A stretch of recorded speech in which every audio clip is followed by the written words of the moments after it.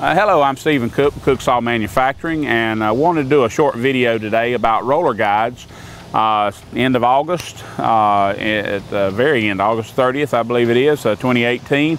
And we get questions from time to time, and we address them at different times, and so we'll list at the end of this video some other videos that we've done that may be more in depth if you have more interest in roller guides and speeds and things of that nature that apply to roller guides. But we want to talk about the roller guide this morning and where the blade should run on it, and just a little bit about what it does.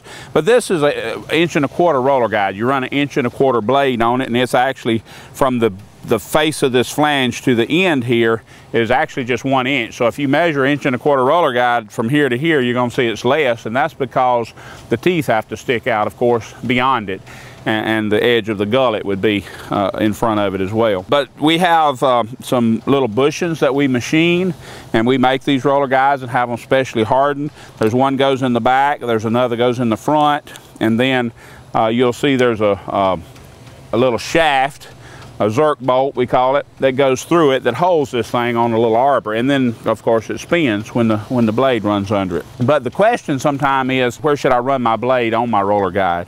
And really the easy answer to that, and I'm going to use my pen here, is really right to the front of the first groove, about 1/8 of an inch. And so I like to bring it out to about there, and when it is in idling or not in the cut, that's where it should be going. So there's tracking and things that are done on your wheels to get the blade where it's supposed to be. And then when you adjust this roller guide out, the blade should run right at the front of the first groove.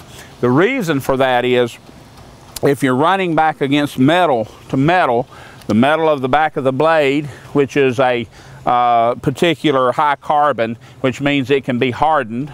If it is running and rubbing, we know friction. Even if you rub your hands together real fast, you get friction, you get heat.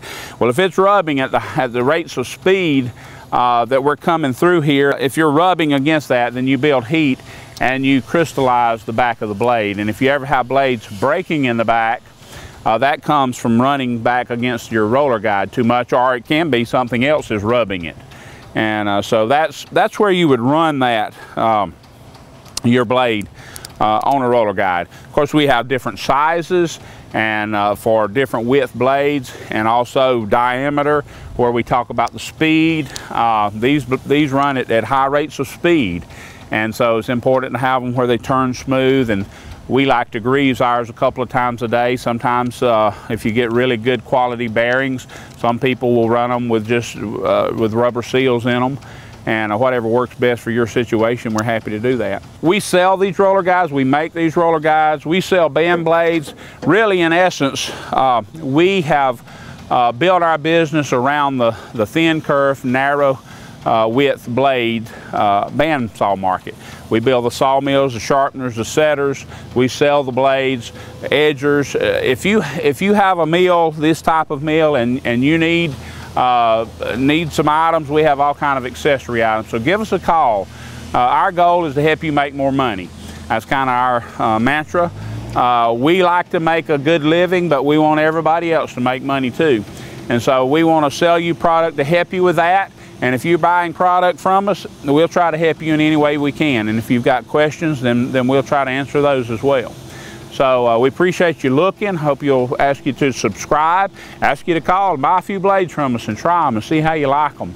And give us some feedback. We like that. That helps us to improve. So we really appreciate you viewing us, and give us a call.